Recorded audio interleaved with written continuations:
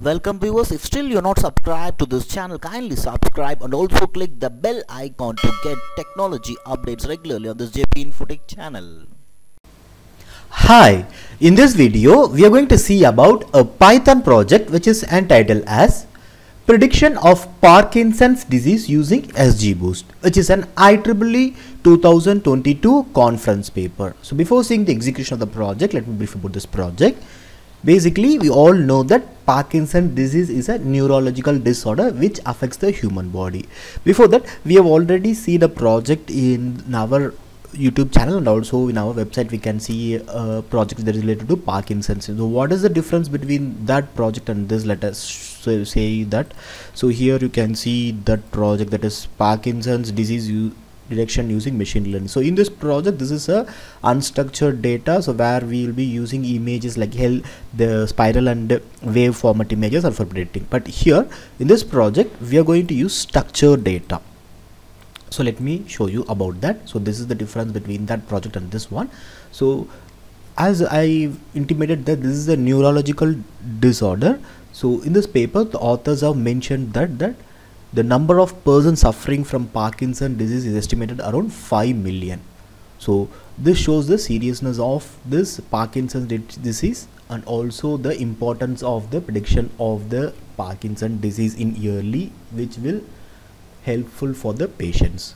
So mostly this affects the people in the age of 60s, and slowly it downs their speech, their activities, like poor posture and poor balance are the common symptoms. So in this paper, so we have used the motor symptoms and aims that predict the Parkinson illness in a early stage. In this paper, the authors have used the model like XGBoost and random forest and utilizing with the different machine learning models as our proposed model. So we will be using random forest classifier. So the prediction of Parkinson's disease for this structured data will be done using this random forest classifier algorithm, and our training accuracy that we have achieved is 100%, and the training test accuracy that we have achieved is 97%. So now we'll be seeing about the data set of the project. So in the data set part, you can see the variables like MDV, NHR, HNR, RPDE, D2DFA, so these kinds of things. So let me explain those things one by one. So let me show you the data set that we are going to train up. So this is the data set that we are going to train up the system, which consists of ID, name, MDV, FO, MDV, FHI, MDV, FLO, jitter percentage, jitter abs, so these kinds of things. So these are the features that we will be using. So let me show you these things also. So here you can see MDVP, FO is average vocal fundamental frequency. So as I said that this Parkinson's disease affects the speech and kinds of things. So this data set has been collected from the things which is been affected. So these are the parameters. So here you can see the details of this data set, that is which is average vocal fundamental frequency, and MDVP FHI is maximum vocal fundamental frequency, MDVP FLO is minimum vocal fundamental frequency, MDVP jitter percentage and jitter abs. So these kinds of things are several measurements of variations in the fundamental frequencies. And MDVP shimmer, MDVP shimmer dB, and shimmer APQ3, shimmer APQ5, MDVP APQ, shimmer DDA. So these are the several measures of variations in amplitude. And NHR and HNR are the two measures of the ratio of noise to total components in the voice status. So in the final, the result is the status, that is 1 is the health status of the subject, that is 1 means that is the Parkinson and 0 means healthy. So here you can see the final result classified in the data set. The status is the status here, you can see this part with 1 and 0. So 1 means that is Parkinson's and 0 means healthy.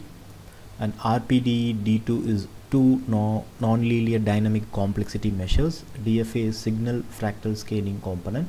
Spread 1, spread 2, PP or three non-linear measures of fundamental frequency variation. So these are the things about the data set part.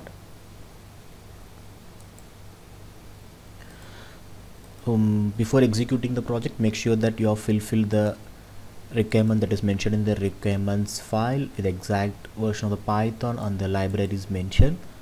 Now let us take the execution of the project. So just go to the source code location, just copy the source code location, go to your command prompt, go to the source code location, type python app.py and click enter and kindly wait for a few minutes.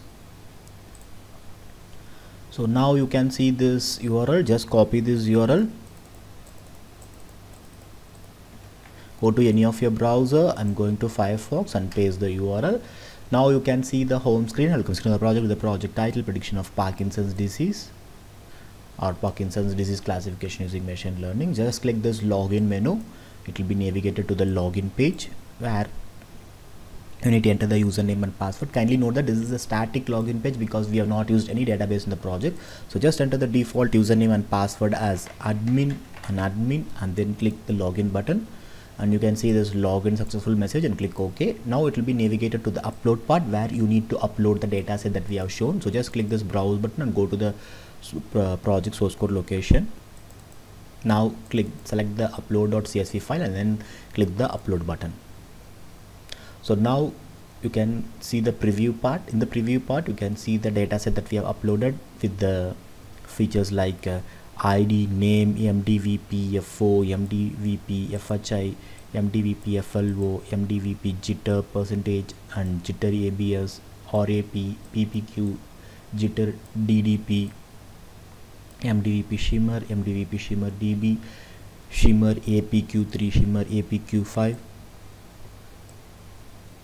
MDVP APQ, shimmer DDA, NHR, HR, NOR, status, RPDE, DFA, spread 1, spread 2, D2 and final is the PPE. So as the thing that we have shown earlier, so just scroll down till the end of the page and you can see the complete data set is being loaded into the preview part. And now let me click the click to train or test button and kindly wait for a few seconds.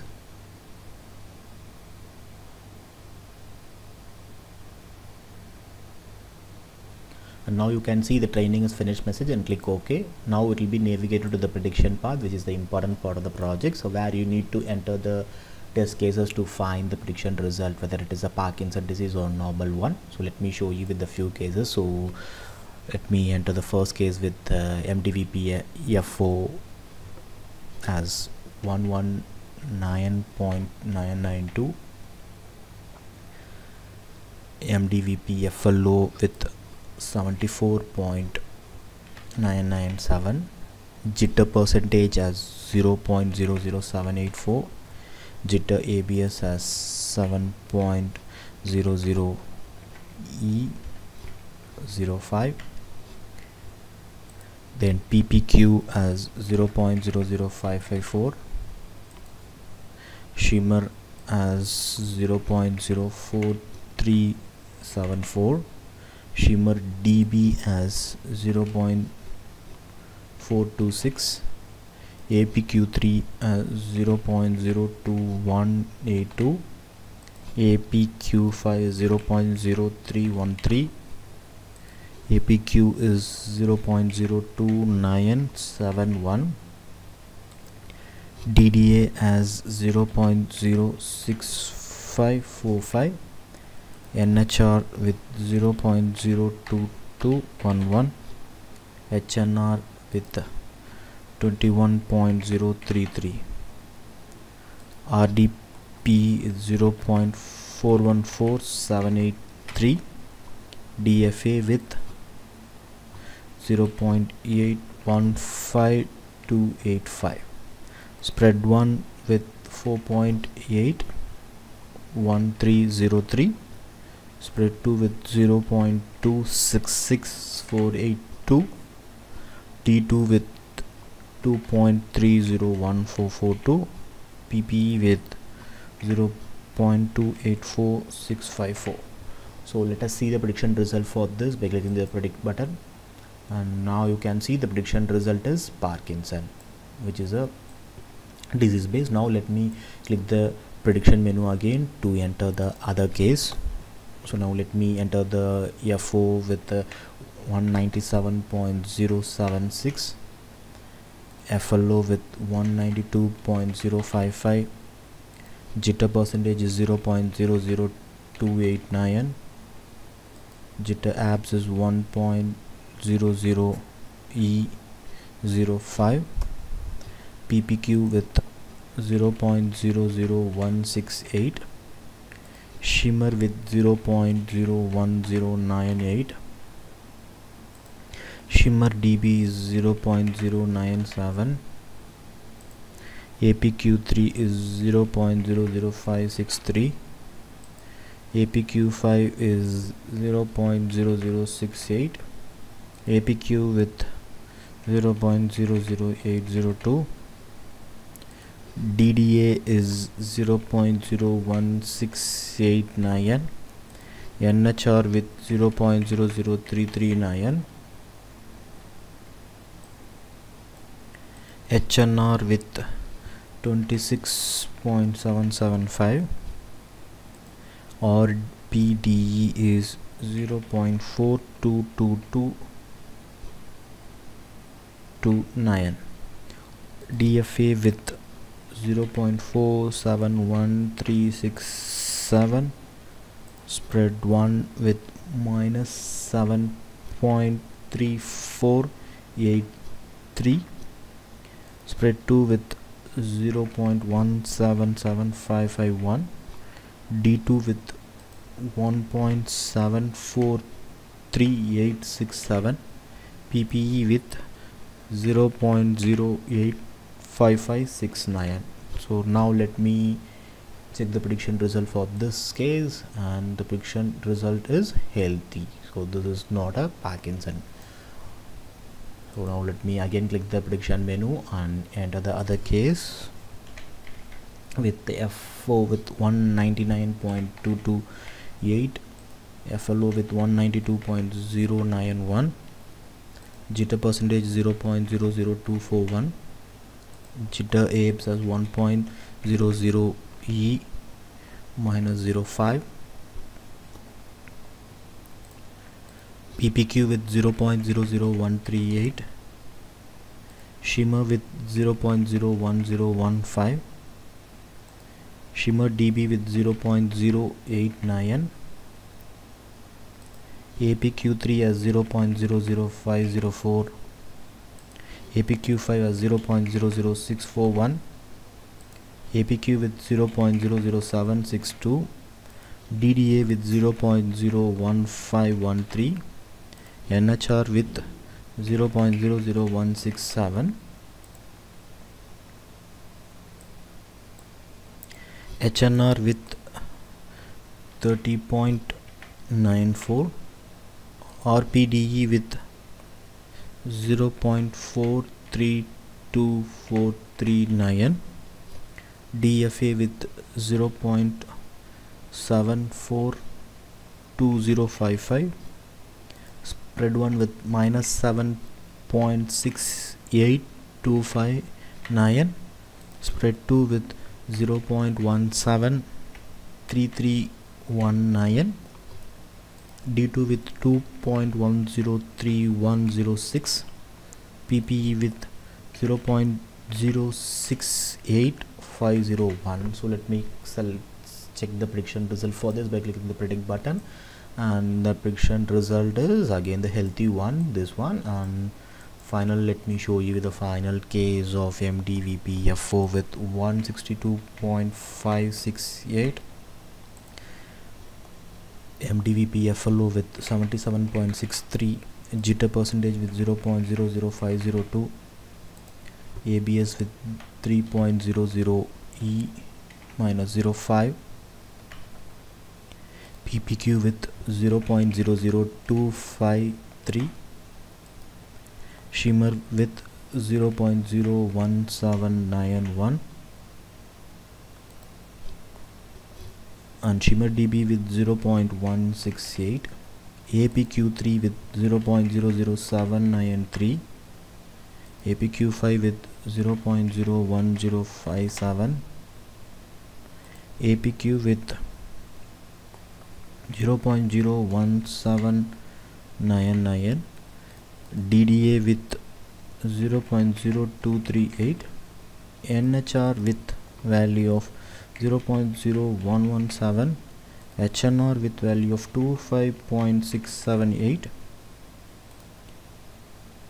RPDE with value of 0.427785, DFA with a value of 0.723797, spread 1 with a value of minus 6.63573, and spread 2 with the value of 0.209866, and D2 with the value of 1.957961, and PP with the value of 0.135242. And let me see the prediction result for this by clicking the predict button, and the prediction result is Parkinson. And I have shown you with the few cases for the both healthy and the Parkinson part. You can check with the other case from the test case or with the training dataset that we have trained up with. Now let me move to the performance analysis part. So if you click the performance analysis part, you can see the performance analysis parameters like recall, F1 and precision values for the healthy and Parkinson, and then comes the confusion matrix where you can see the confusion matrix for the true and the predicted labels of it. And final comes the chart part. So in the chart you can see the chart with healthy and Parkinson, and kindly note that this is a static chart because we have not used any database in the project, so as I have intimated in the earlier. So this chart has been predicted from the dataset that we are trained up with, which consists of around 60% of healthy dataset and 40% with the Parkinson's disease dataset. And this is all about the project Parkinson's disease classification using machine learning or prediction of Parkinson disease that we have done using the random forest classifier. Thank you all for watching.